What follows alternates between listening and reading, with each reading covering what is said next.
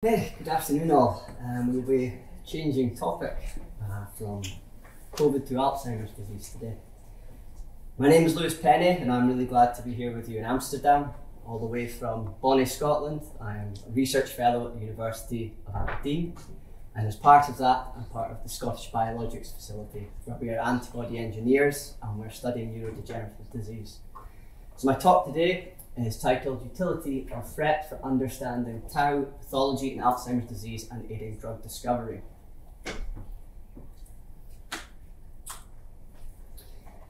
Dementia is considered the greatest unmet medical need facing modern medicine right now, and I certainly agree with this statement. The global impact of dementia is terrifying. Around the world, there will be one new case of dementia every 3 seconds, and it's estimated by 2050 that 150 million people will have this disease, and that is an underestimate. It is underdiagnosed substantially. The cost of dementia will be $2 trillion by 2030, which again is a terrifying number. Dementia is not a disease, it is an umbrella term to capture the symptomatic syndrome of cognitive decline. And this can take many shapes or form, and it can affect memory, communication, thinking, reasoning, language, mood, personality, sensor and motor function. The most prevalent form of dementia is Alzheimer's disease, and that makes up 70% of these cases. Dementia and Alzheimer's disease is considered the most feared health condition in the Western world, and when you see the pictures of the brain and the atrophy, you can understand why. I just learned the other day actually that if you want to know how much loss of brain tissue we have when we're comparing healthy brain and severe AD, it is the weight of an orange, and that's about that size, quite large. I will try and keep this brief to get onto the flow cytometry, but we will have to have a brief history lesson. Two major histopathologic hallmarks of Alzheimer's disease. They were found in 1906 by Dr. Alzheimer's, one of which is plaques. These are extracellular to neurons and composed of amyloid, but we will be focusing on the intracellular culprit of neurofibrillary tangles, and these are composed of tau protein. In health, they modulate the stability and assembly of axonal microtubules, and they control reorganization of the cytoskeleton. But in the context of Alzheimer's disease, tau undergoes an aggregation cascade, causing neuronal dysfunction, toxicity, and cell death. You can see here the monomers becoming dimers, oligomers, filaments, and tangles. And if this was just the case in a number of neurons, that would be fine. We could accommodate for that. We have a large number of them. However, these tau seeds are released and spread throughout the brain, wreaking havoc in a prion-like manner. They move through a spatiotemporal pattern to connect networks. And you can see here the BRAC staging of Alzheimer's disease. The area of memory severely impaired. I'm not going to go over this slide, but tau has a central role in the network of neurodegenerative that's a long sentence, pathophysiology of Alzheimer's disease. It's a central mediator. So through that whirlwind 2-minute tour of Alzheimer's disease, I hope you realise that dementia is a big problem and tau has a central role in Alzheimer's disease. And that has been the focus of my research over the last number of years. To combat that, we've generated a comprehensive antibody panel, and our research comes into 3 themes. One, we want to further the understanding of the tau protein in health and disease, but also look at the immunodiagnostic and therapeutic capacity of these. Currently available, the commercial antibodies, they offer limited coverage of the protein, many of which are too low affinity, with problems with specificity as well.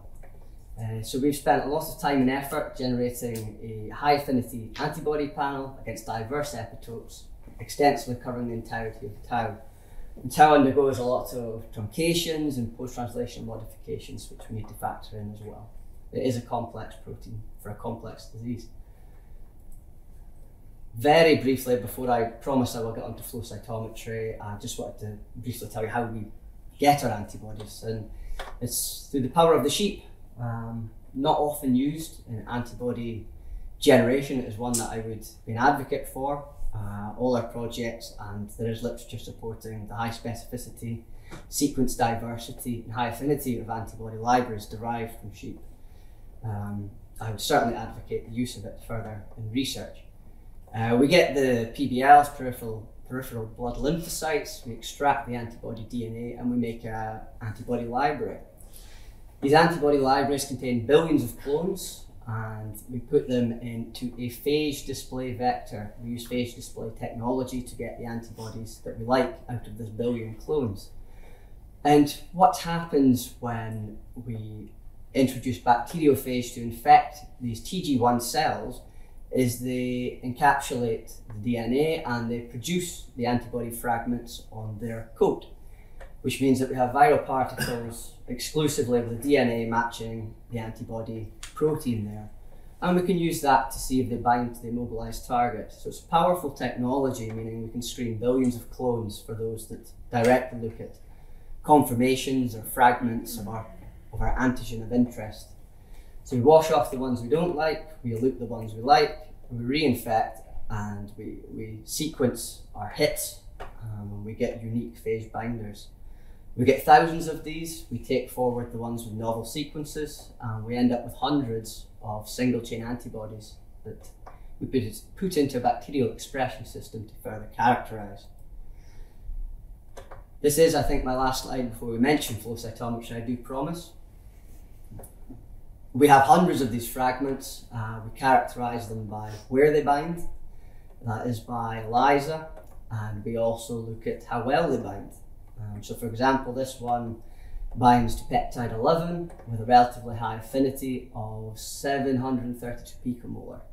I should say that a lot of this presentation today has been redacted to protect intellectual property. We're waiting for some patents before we can discuss in a bit more confidence.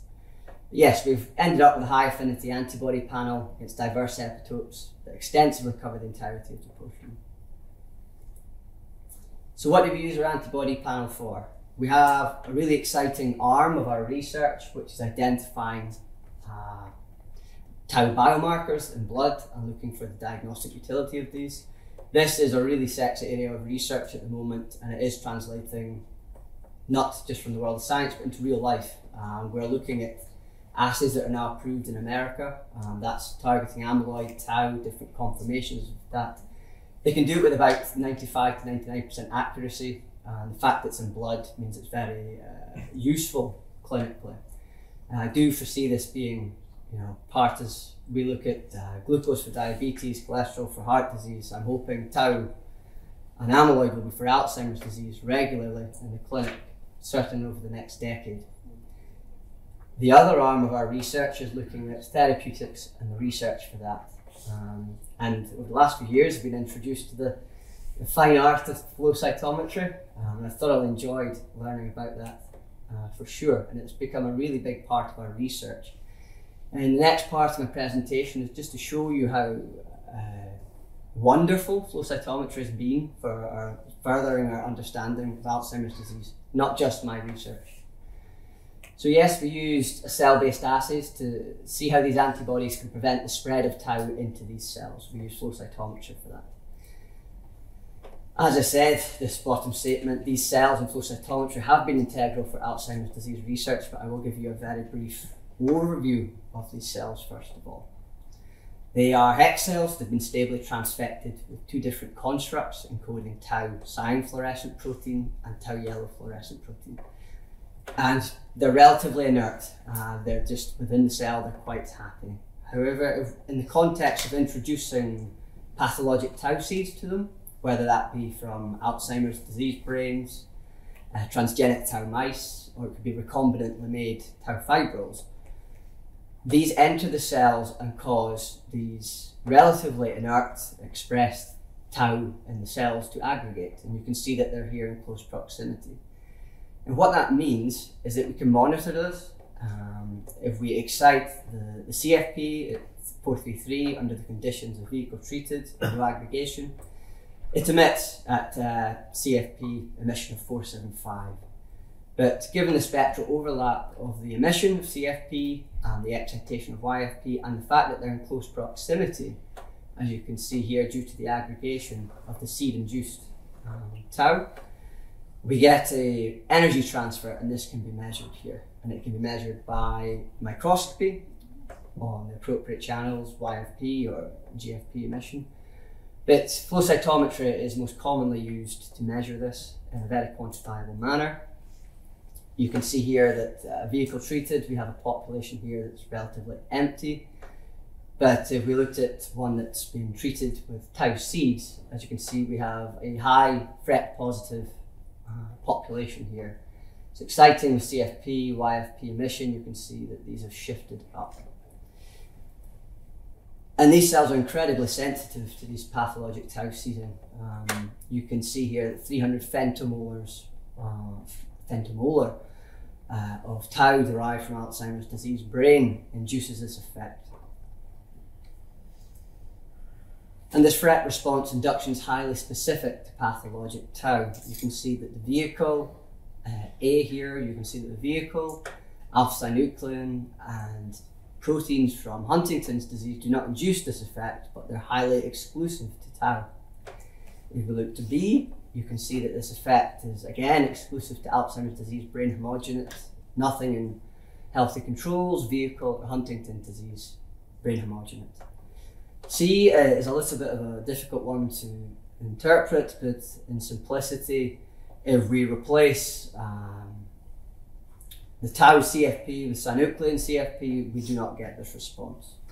Both constructs need to be there. And finally, the final part of this validation for research use, you can see here that it's exclusive to regions that have tau pathology. Entorhinal cortex is important in memory. You can see that the effect is evident here, but not in regions not for tau pathology or physiologic tau.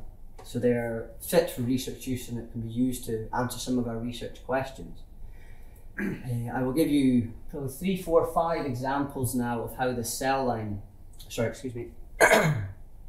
have been used in the literature to help further our understanding of this complex protein and this complex disease.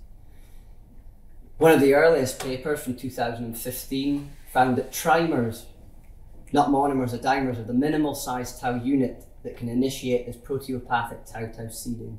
And it's important to know that it's integral for that disease progression, is this proteopathic nature. These researchers, they obtained tau units of different size, and you can see here that measured by flow cytometry that trimers is the first tau species, the lowest of that size, that exhibits this response of intracellular aggregation. Another example in the learnings from this assay is that tau seeding is an early event that precedes tau tangles, which seems very logical. You can see here in transgenic mice that measured again by flow cytometry, this tau seeding is evident by 1.5 months old and is relatively dynamic to change. You know, we have a 1,000-fold change from vehicle there, so it's a nice dynamic range that we get to play with. And we can look at how different therapies and whatnot, or genetic manipulations, might be able to change this time course.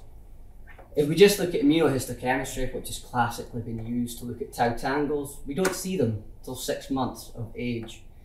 And it's quite a saturated, non-dynamic response. You can see 9 months and 12 months looking quite similar. And you can see this in the graph here, a nice saturated phase here and a relatively short dynamic phase. The red seeding is going to be very useful for our researchers into tau pathology. So it's an early event, wider dynamic range, and seeding occurs before tangles are present. Great tool for us to use. The exact origins of Alzheimer's disease is quite debated. And tau seeding, because it is it's an early measure of disease, as we've seen, it's before tangles, we can use it to try and help us understand which regions of the brain are actually affected first in this devastating disease. The argument is over whether it's the transentorhinal cortex or the locus coeruleus here. And tau seeding, measured by flow cytometry, you can see by this heat map, and the first tau staging is actually in the transentorhinal and entorhinal cortex, and not the other debated region of the locus coeruleus. It is also predictive of further tangle development and spreading. You can see here as these map gets a bit hotter throughout these tau stagings in other disease areas that are affected at later stages. I think this is a great paper, again, showing the translational use of flow cytometry and understanding tau seeding in relative to real life and how it affects the dementia stage of this disease. And this paper, which was from 2020, we can see here that as titled, Tau seeding contributes to the clinical heterogeneity and progression of Alzheimer's disease. This study took 32 brains from post-mortem. They looked at the frontal cortex, they made brain homogenates, and they applied it to these cells. And they got a very diverse heat map of tau seeding, normalized to a set of positive controls. These all have Alzheimer's disease and exhibited very different responses.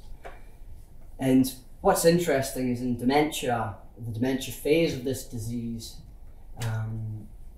it's very heterogeneous in the clinical level. Some people have Alzheimer's disease for 20 years and they'll progress very slowly.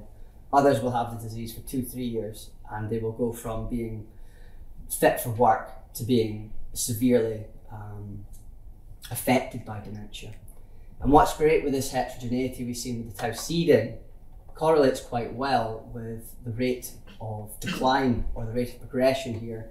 18 being severe dementia, 0 being cognitively normal. We can see the dark blues taking a long time to progress, and a lot of these red lines with the high tau seeding being quite progressive and rapid, and a nice correlation here as well. So we're beginning to see a translational use for this assay as well. I will briefly go over this. There's a slight diagnostic use for these cells as well, albeit just in cerebral spinal fluid. A lot of assays are now going to blood and plasma, so there's not going to be too much translational use for this, but we can detect tau seeding in the cerebral spinal fluid of those suffering from Alzheimer's disease.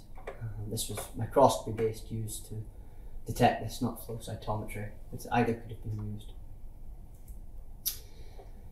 And moving closer back to our research, as we've done a quick tour of how the cells have been used in tau pathology and Alzheimer's disease research, is they have been used as a drug screening tool for tau-based therapeutics. This is 7 antibodies target different regions of the protein, and they have conjugated them to magnetic beads and used them to immunodeplete as a model of microglia, tau seeds from Alzheimer's disease brain. We can see control IgG here, inducing a strong response. They've not immunodepleted any tau seeds, and varying responses depending on the antibody. They're saying that 6C5 is a very good mediator and inhibitor of tau seeds here. I have lots of criticisms. I can't go back for that paper, and the fact that there's only a select number of antibodies, and what is actually driving or the important factors for removing that seeds? Is it specificity, affinity, is it epitope? There's none of that information there. It is just a shotgun approach. Very briefly, I can share with you some redacted data from our cell-based assays, given we have a much larger panel of antibodies, and the use of this tau FRET biosensor cells. It's the same methodologies I just mentioned. We mix the antibodies with the brain homogenates and we pull them out using magnetic beads here as a model of the microglia in that phagocytosis. We add the resulting supernatant to the cells and we measure using flow cytometry in a quantitative way.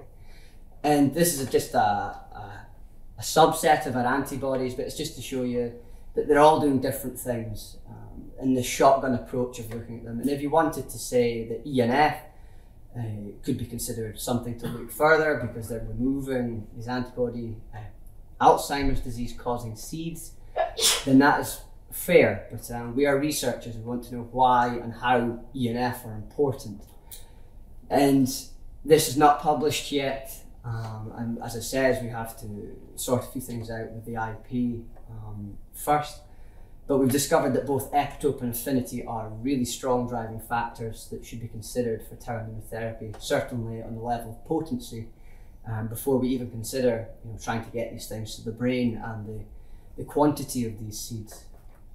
So on the left-hand side, we can see another small subpanel of antibodies, apologise, named A to E. They all target the same epitope, these 5 antibodies, but they have very different affinities here.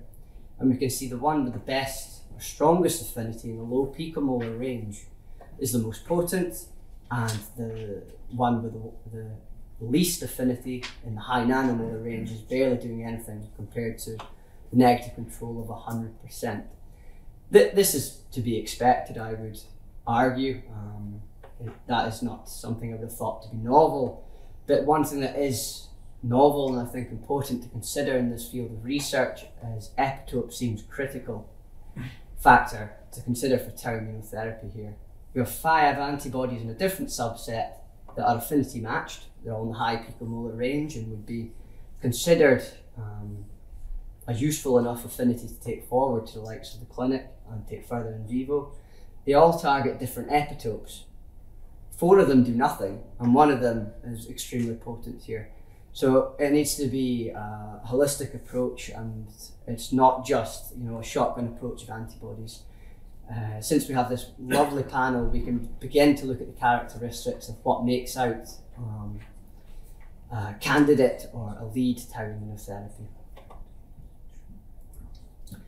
I am getting towards the end of my presentation, but we also use the same cell line and flow cytometry as an endpoint in our in vivo assessments of some of our antibodies as well that we use for academic research.